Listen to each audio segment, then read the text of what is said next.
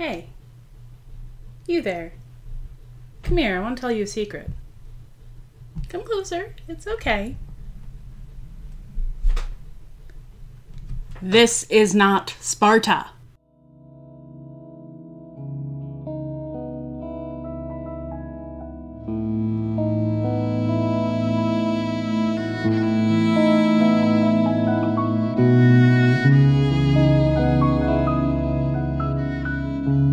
Hello and welcome. I'm Zilla, and this is my Athenaeum. Today we're counting down the top 5 terrible modern myths about ancient Sparta. What? Somebody told me listicles were back in style. Oh, you want to know why I think it's important that we talk about Sparta right now? Well, I'm afraid it's the same answer I usually have. Fascists. Oh man, not fascists again. I thought fascies were a Roman thing. Well, yeah, they were.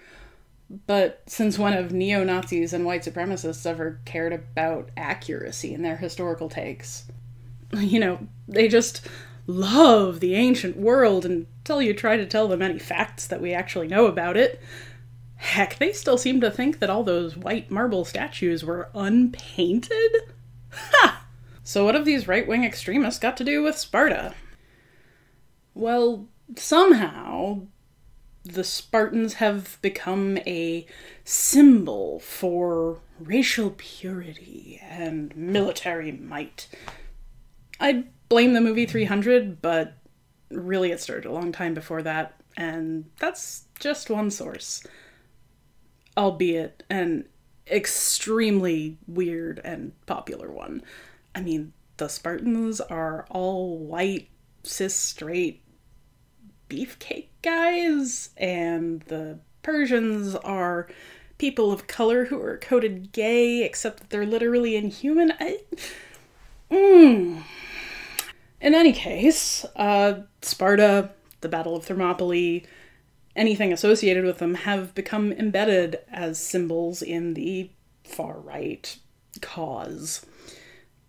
It's not uncommon to see swastikas hanging next to Greek lambdas, which stand for the Spartan homeland, Laconia.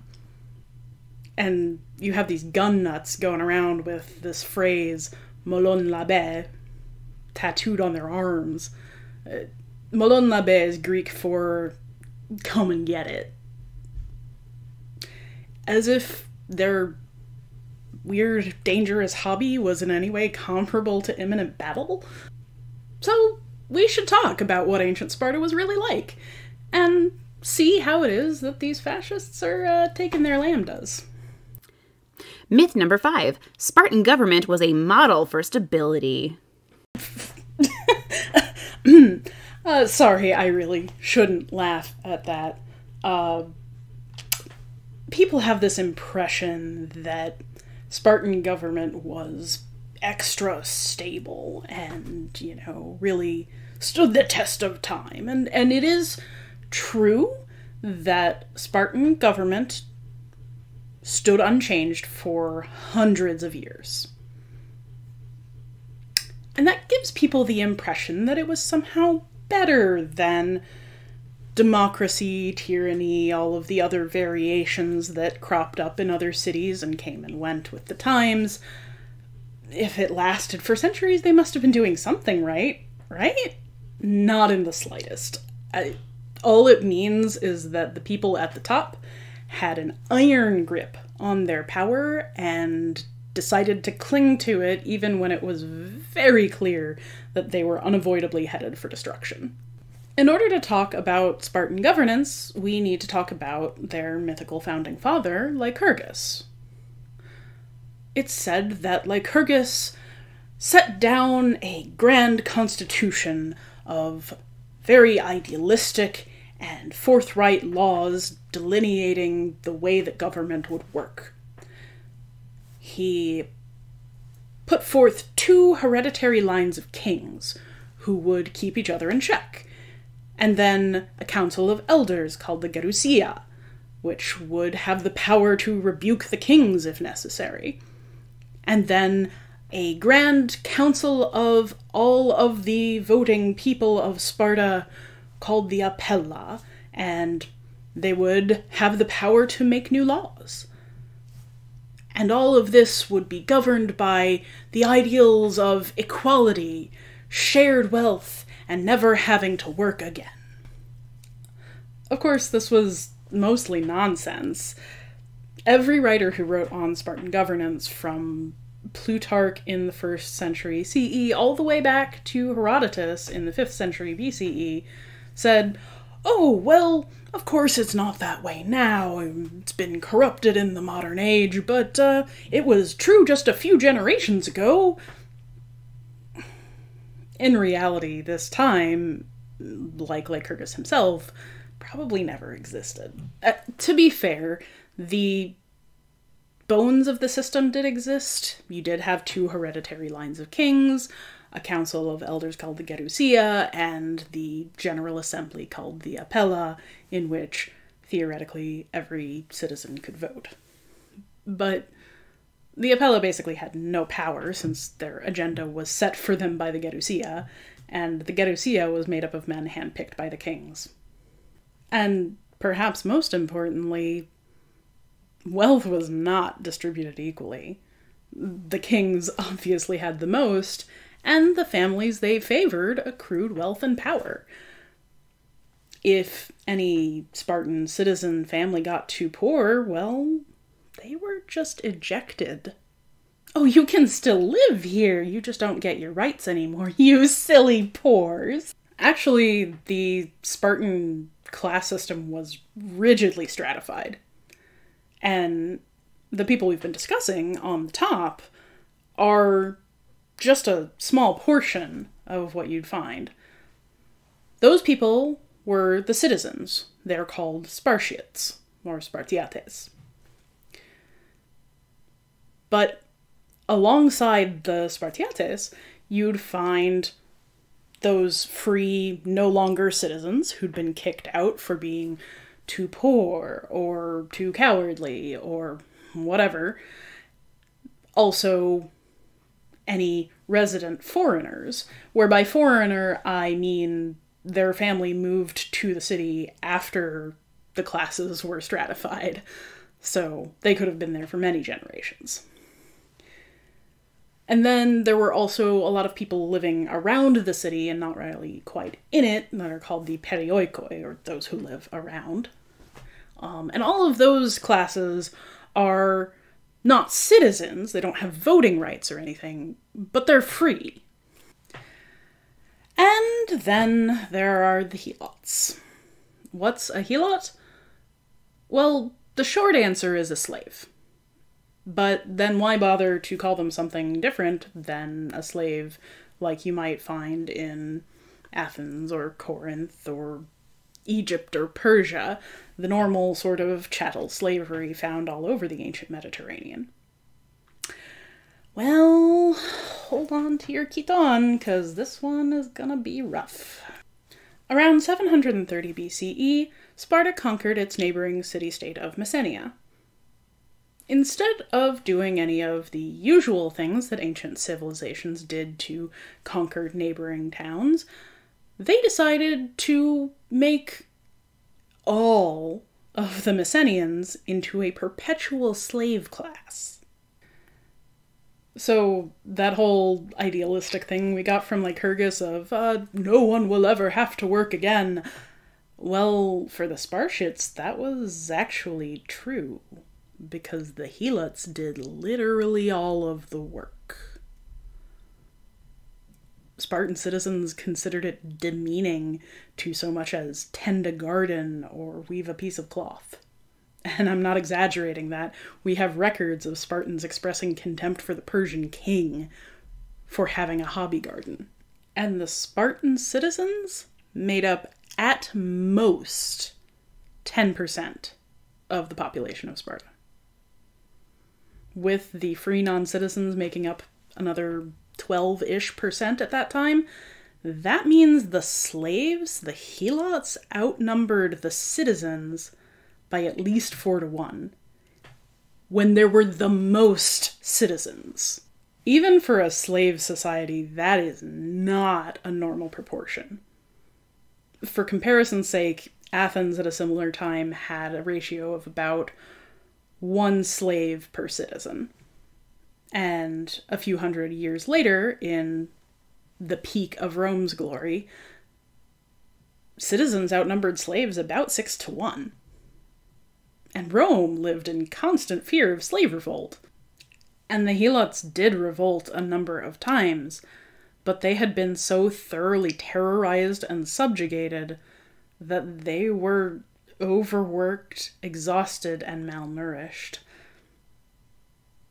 It took a literal act of nature, a giant earthquake that reshaped the land and killed hundreds regardless of class, to free any significant portion of the Messenians. The other thing to understand about this really deeply unsettling class system is that there was no mechanism for becoming a Spartiate.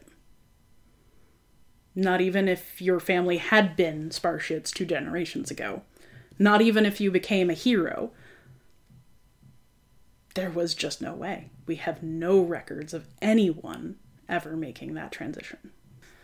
So with people getting kicked out of citizenship and no way to replace them, well, even without warfare and constant Messenian revolt, eventually the ruling class was going to become small enough that it would cease to function.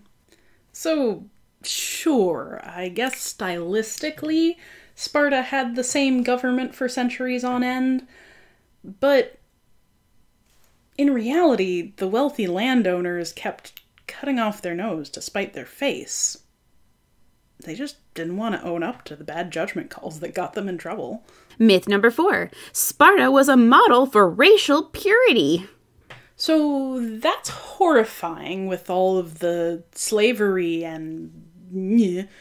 But doesn't that lend credence to the bigots' proposition that the Spartiates, at least, were racially pure? I mean, they kept kicking out all the people they found undesirable, right? Let me stop you there. No. No. Projecting modern conceptions of race backward onto the ancient Greeks and other ancient peoples is beyond anachronistic. It makes no sense, and they wouldn't have known what the heck you were talking about. No. First of all, as I've made clear in other videos before, race in the way we conceive of it now just was not a thing. I mean, yeah, they were aware of people's skin color and facial features, and sometimes even how that corresponded to geographic locations in a sort of general sense, but that wasn't really the way that they categorized people. It was very different. And they certainly wouldn't have considered themselves white. Even if that had existed as a category, it probably would have referred more to those barbarians up north. Heck, even by modern standards, within living memory, people in the US didn't think Greek people were white. So no, Greece, Sparta, was not a haven for pure, tan, buff, white men. It just doesn't even make sense. But we also have plenty of evidence that most Greek city-state populations were what we today might consider mixed phenotype. They would have had a range of skin and hair colors from light and blonde to dark and black. Those statues were painted, my friends, and not always pasty pastel peach. And that is before we come back to the part where I remind you that the Spartiates, the only portion of the population who could even plausibly fit into this silly argument, made up less than 10% of the population of Sparta. Now, this is ridiculous. Myth number 3. The Spartans genocide disabled babies. Feels weird to say that sentence fun, but... Okay, but I've heard this story about Spartans throwing disabled babies off of mountainsides. Like, I don't want to put up a straw fascist here, but isn't that kind of eugenics? It's not just a straw fascist argument. Here's a passage from the Occidental Observer, a white supremacist website. In Sparta and Rome, the killing of deformed children was mandatory, an exercise in negative eugenics. Well, it's certainly true that all across the culture, Greek city-states practiced infanticide by exposure. There's no particular evidence to suggest that Sparta partook of this horror any more or less than anywhere else. There is some wild tale in Plutarch of a grand and gruesome execution ritual, but you have to keep in mind, he was writing in the 1st century CE, hundreds of years after Sparta's power was broken. Oh, I did mention that Sparta kind of ceased to be a major player on the world stage in, like, the 4th century BCE. No? Well, I'll get into it in more detail later, but surely you can reason out from our previous discussion of Spartan governance that it was kind of inevitable. Anyway, the point here is that Plutarch wasn't exactly speaking from first-hand experience when it came to Spartan rituals from the classical era. There's no evidence from the time of Spartans tossing babies, disabled or otherwise, over cliffs or into wells. Archaeologists have found a well in Sparta that does contain human remains, but they're all adults, and as far as we can tell, they were people who were executed for crimes against the state. If you want a well full of baby bones, you need to go to Athens. So, were there disabled people in Sparta? Of course there were. Disabled people, just like neurodiverse people, or gay people, or trans people, whatever, have always existed. And I'm not just talking about helots, who were probably mostly disabled by lives filled with backbreaking labor, systemic abuse, existential fear, and malnutrition. And I'm not just talking about the free non-citizens, for whom I have little evidence. But we know of, for instance, a Spartan king, Agesilaus, who was born with a clubfoot. Not exactly the kind of person you expect to become king in a society if they're doing eugenics against disabled people. Myth number 2. Spartan women had it good. Ooh, here is an interesting one, because you hear it not only from the Nazis, but also from feminists who just really want to find some place in the ancient world where they can say, see, women had rights. Like, to start with this one, I don't really need to explain helot women, do I? Like, there was a whole subclass of free non-citizens who were bastards born from helot women and Spartiate men, and you know how that comes about. Rape. It's rape. When a free person has sex with a slave, it is always rape. Yeah? Now, I'm not gonna deny that Spartiate women had a pretty decent run as far as women in ancient Greece. I mean, compared to Athenian noblewomen, for instance, they had it really good. You know, they were taught to read and write right alongside the men. They had freedom to be in public. They were allowed to play sports and even have their own physical contests. And they never had to work because that was demeaning for a Spartan citizen. So they spent their time in scholarship and sport and other idle practices. But they still weren't considered independent people. They couldn't vote. They were married off by arrangement of the men.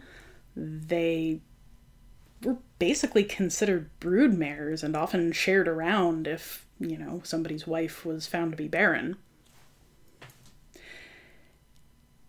They were citizens, but they were second-class citizens. And now you might be thinking, okay, I get why the feminists want to think this, but why would white supremacists who are notoriously anti-woman try to spread this particular myth? Well, let me give you a bit of a taste of how they frame it in a passage from A Voice for Men, a men's rights activist website. Gynocentric society treats men as instruments to provide for and protect women and children. The radical proposition that men's lives are no less valuable than women's lives remains nearly inconceivable today, amid absurdly false elite orthodoxy about violence against women. Gynocentric ideology, rather than social necessity, drives violence against men. Ancient Greek epigrams highlight mothers' key roles in enforcing gynocentric ideology. Demetrius, when your mother received you after your flight from the battle, having lost all your fine ornaments, she herself immediately drove the death-dealing spear through your sturdy side and said, "Die, and let Sparta bear no blame. It was no fault of hers that my milk-reared cowards." The mother killing her own son for fleeing from battle indicates a grotesque gynocentric ideal of courage. The idea that women and minorities have not less power, but too much power in society is a necessary driving force of the classic fascist paradox of weakness and strength. The fascists must be strong enough that they can take on all comers, but also weak enough that any protest against the status quo is an existential threat. Not that this idea of the Spartans being so battle mad that even the women were hard asses is a wholly modern invention, no. As you can see from the ancient source that MRA quoted, the Spartans loved this image for themselves. With your shielder on it, am I right? But this framing of it as gynocentric, with women holding all the power? I'm sorry, bro, that's a modern one. And it makes sense if you think about it, fitting in right alongside that conception of Sparta being full of the idealized, manly man, masculine warrior. Which brings us to myth number 1. Sparta was great at war. What? This is the number one thing everybody knows. The Spartans were great at war. How can this be a myth? Let's investigate, shall we? So let's begin with an analysis of Sparta's battle success. They single-handedly held off the Persians and they beat the Athenians in war, and that means that they were always the best at fighting ever. Or does it? Let's take it back as far as we know. We start with 2 hereditary lines of kings, one claiming descent from the mighty Heracles, the other from the house of Menelaus and Agamemnon. Mighty warrior kings they claimed for themselves, and they fought and defeated their neighbor Messenia in the 8th century BCE. How'd they do at it? The first time they attacked, Messenia kicked their butts. Even Herodotus, who loves the Spartans and goes way out of his way to talk about how cool they were and gives them their best Thermopylaean quotes that still get quoted today, has to admit that they had to go through some pretty wacky shenanigans involving digging up dead heroes' bones in order to get the advantage. They did eventually conquer them, though, so 1 for 2, the worst slave system I've ever heard of. So, not so great there, but surely in the Persian Wars, I mean, that's Thermopylae, right? They single-handedly turned back the Persians, right? So, in the Persian War, Sparta was part of a big coalition of Greek city-states, all fighting against the Persians. And yeah, it is very impressive in the grand scheme of things that a bunch of backwater nobodies from beyond the furthest reaches of the great Achaemenid Empire managed to turn back the king's armies. But it wasn't really Sparta that did it. I mean, I feel a little bit bad having to bring this up, but the 300 lost at Thermopylae. They all died. And it wasn't really that turned the Persians back. It was the naval battle at Salamis, where the Athenian fleet fought off the Persian fleet, that convinced the Persians it was just too costly to keep fighting these yobos. The sacrifice of the 300 was a propaganda event, but not really momentous in the war. Oh, and, by the way, the Spartan 300 weren't actually alone at Thermopylae, even after most of the Greeks decided to regroup elsewhere. About 700 other Greek warriors stayed behind to fight the lost cause with them. So, yeah, I'm afraid that one's just Spartan propaganda. It's a big nope on Thermopylae. But the Peloponnesian War. They beat Athens. This was a grand feat for the Spartans. Well, to summarize all of Thucydides, not really. Just to start with, Sparta practically had to be dragged into war with Athens. Athens was chomping at the bit, raring to go. Their general Pericles had this whole plan for a grand Athenian empire, well, grander than it already was, and he was counting on the Spartiates being kind of lazy about it and slow to act and unwilling to put forth a lot of forces lest the Helots revolt. And he was right. Sparta's neighboring Peloponnesian city-states had to really poke and prod and force them into doing anything at all.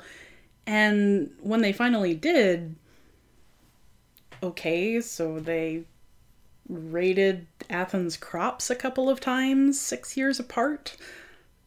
The Athenians just waited inside their walls until stuff back at Sparta got too unsteady and came back out.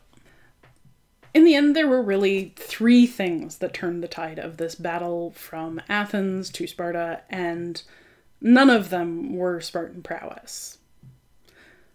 First, you had Athenian overreach. They tried to go and take Sicily, which was A, much further away than they thought it was, and B, much bigger, more populated, and better defended than they had any idea.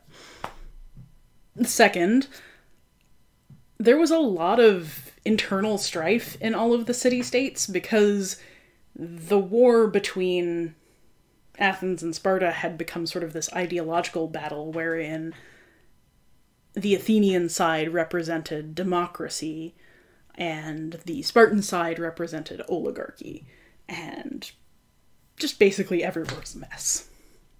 Third, and most vitally, the Spartans got naval help.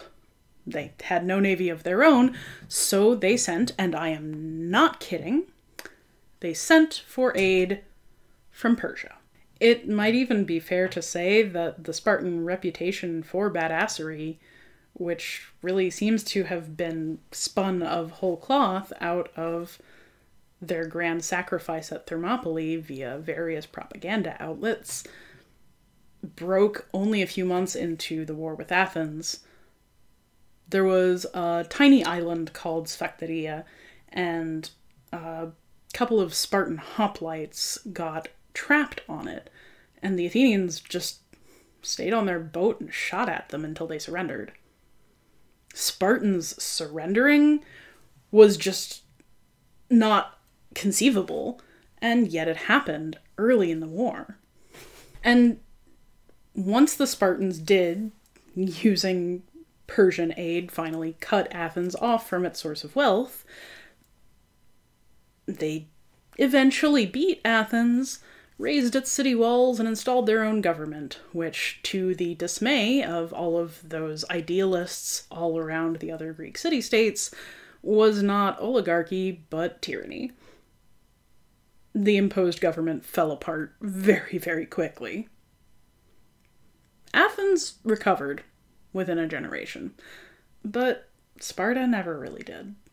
In the 4th century, a new war called the Theban War began, and Sparta faced off against the Theban Sacred Band, a troop made entirely of pairs of male lovers, the idea being that you fight harder to protect your lover than to protect yourself. That battle at Leuctra was the end of Sparta as a military power. By the time Alexander the Great got to wiping them off the map, there were fewer than 4,000 Spartiates left. According to an analysis by Dr. Brett Devereaux, a military historian at UNC Chapel Hill, the Spartan batting average, which is to say their success rate at the battles we know about, is about 0.486, or worse than even odds. It gets even worse if you only count the battles where Sparta was fighting without other Greek city-states in coalition. As for individual battle strength, that's not really how they fought. They were phalanx fighters, a formation of fighters. They didn't really fight alone ever. The gear that they were famous for was the round aspis shield, which was made of heavy bronze and would have to rest not only on your arm, but on your shoulder to stay up. And that means you can't really move it to cover your right side where your spear is. So even if the Spartan phalanx was a smidge more flexible than other Greek phalanxes, they had more officers, it really didn't lend itself to individual combat. So much for Assassin's Creed Odyssey, am I right? Side note, but they definitely did not all have identical Greek lambdas. They would paint their shields individually with their own insignia, and they could tell which one was which. Group fighting, individual gear. Besides, Spartans never did any weapons training outside of battle. Whoa, okay. Before you go typing about AGOGE in the comments, just hear me out. All the fashy bros love AGOGE. So, what the heck is AGOGE? Well, the Spartan take on child soldier indoctrination. I mean, male coming-of-age rituals. At the age of 7, all Spartiate boys, and any boys from the free non-citizen classes who had a Spartiate sponsor, would be isolated from their families and put into little roving gangs. These boys would be consistently maltreated by their Spartiate elders. They were often starved, certainly underfed, and they basically had to steal food in order to make up the difference. But if they were caught stealing, they would be severely punished. In fact, they were often severely beaten for various reasons or no reason at all, sometimes until they died. At age 12, the surviving children would be paired with an older Spartan man between the ages of 20 and 30. This man would be their mentor. And it's unclear from our sources whether the sexual abuse in that situation was codified as part of the ritual education, or whether it was just inevitable given the conditions that this created. And they called the Athenians boy lovers, huh? Wait, 300 seriously said that? The Athenians, those philosophers and boy lovers. Okay, I guess we need to make a small detour here to talk about Greek sexuality. They really did not conceive of gay and straight and bi in the way that we do in the modern world. It was the duty of all healthy young men and women to marry someone of the opposite sex so that they could produce children. But, to paraphrase Archilochus, that wasn't the only form of Aphrodite, if you catch my drift. Aside from Sappho, very few writers paid any attention to women loving other women. But we have lots of evidence for men who loved other men. And yes, we do have evidence for intersex and non-binary folks and them having sex, but it's always going to be a small percentage. The only real problems for the Greeks arose either when a woman slept with a man who wasn't her husband, because that could beget a child out of wedlock, or if somebody of either sex, any sex, shunned marriage bed altogether. This is probably what was behind the comedic playwright Aristophanes calling his fellow playwright Euripides a woman-hater. So no, the ancient Greeks didn't have anything against gay people. They wouldn't really have understood that terminology, and it also doesn't mean that all male-male pairings were pedophilic, like this garbage system that Sparta had. Some or all of the boys who survived to age 20 would graduate by killing a helot. The ritual, called Crypteia, consisted of hiding in helot territory, watching until somebody made some kind of mistake, and then jumping out to murder them. This had the twin effects of further traumatizing a boy who had just undergone 13-ish years of beatings, rape, and neglect, and of keeping the helots in a perpetual state of existential terror since they could be killed at literally any time. Of course, the graduates didn't all become Spartiates, because those of free non-citizen birth could not. But even beyond that, those who were eligible still ran the risk of getting kicked out of the Spartiate class, along with their entire family, if they didn't get accepted into a social eating club. These little cliques were formed in basically like mess hall groups or military units, and they would generally consist of people of similar rank and wealth, all sharing an equal portion of a daily table. They would eat together, they would play together, and if you didn't get accepted into one, you get the boot. Oh, and they weren't allowed to marry a woman until they were 30, just in case you were wondering about that age range being paired with a younger boy. This is not military training or any kind of education. This is indoctrination and abuse. It's beat for beat the method that cults and unscrupulous armies used to train child soldiers. The isolation, the breaking down of self, the relentless abuse, the formation of a group identity, and the necessity of justifying what happened to you by perpetuating it on the next generation.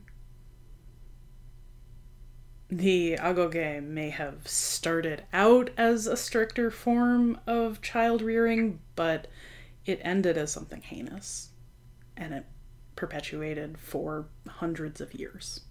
So much for child training. What about adult Spartiates? Well, they also had no weapon training. According to Dr. Devereaux, with that kind of phalanx formation, you really don't need it. You just have to be fit enough to hold up your shield and spear and do what your commander tells you. So, to sum up this particular myth, Spartan battle prowess holds up to scrutiny neither on the state level nor the individual level. It's all PR and idealization. And as for AGOGE, if you somehow still think that AGOGE is a good idea, please seek outside help. All right, then. So that's it for our top 5 myths about ancient Sparta.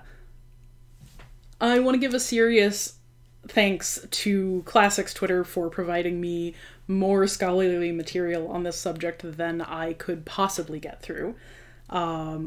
Especially want to shout out Brett Devereaux, Sarah Bond, Mike Cole, and Spencer McDaniels for their particular works, which I found very useful and enlightening. They're linked below. And also Pharaoh's Classics, who dedicate their time to cataloging fascist misuses of the ancient Mediterranean. Amazing work. I am really grateful for it. So remember, this is not, and should never be, Sparta. Keep learning, friends.